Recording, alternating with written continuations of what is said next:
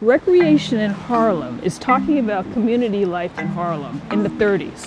She has incorporated African Americans and whites, which was really quite epic at that time. When the original sketches were presented to the supervisor of hospitals, he rejected them.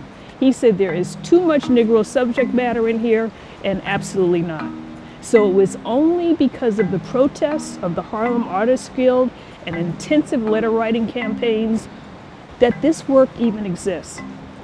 And that theme of social activism is what we're going to see throughout our tour.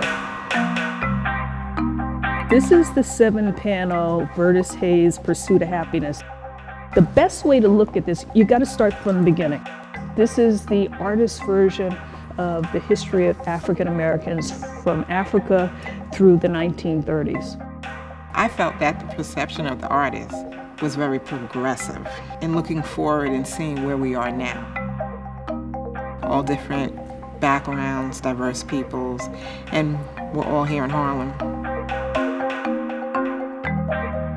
The murals are actually life progression as we know it, starting from Africa, how we came here, how we were in occupations that were very limited, and looking forward to the migration, modernization, opportunities to where we are, nurses, doctors, scientists, great surgeons.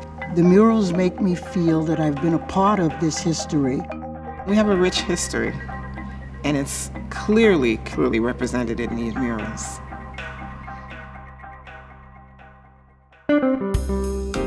So what the artist has done here, he is celebrating the Harlem Renaissance.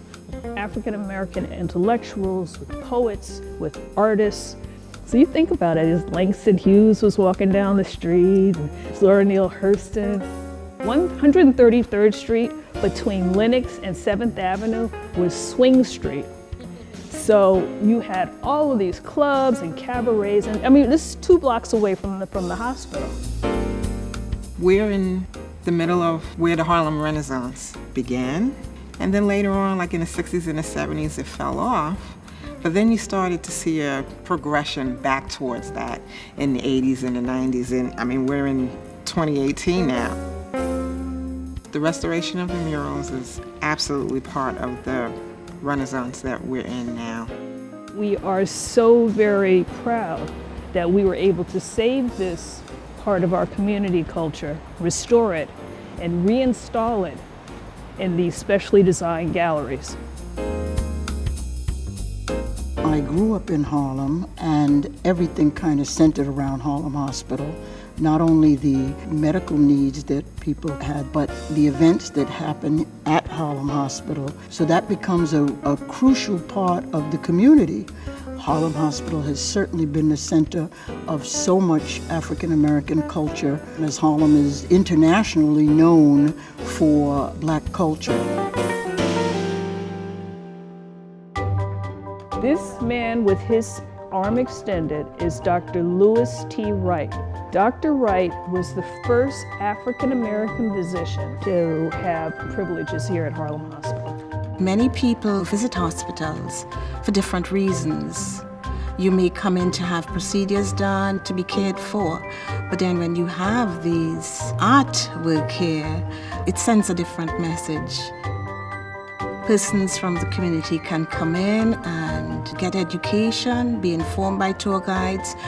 Just going through the various artwork give me a real profound sense of calmness, and just knowing that it was sharing my history, transcending me from Africa into just where I am now, was very uplifting. The artwork is a form of care. My whole family was practically born here at Harlem Hospital, and my grandfather worked as an orderly here at Harlem Hospital. It was only natural that I would become a nurse.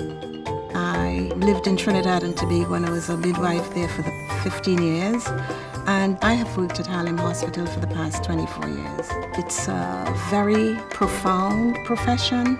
If you want to have the opportunity to care for others, nursing is the way to go. Being a member of NYSNA means that We're fighting for safe patient handling, safe staffing. We're able to increase our skill set, and I'm able to bring that to the patients that I serve.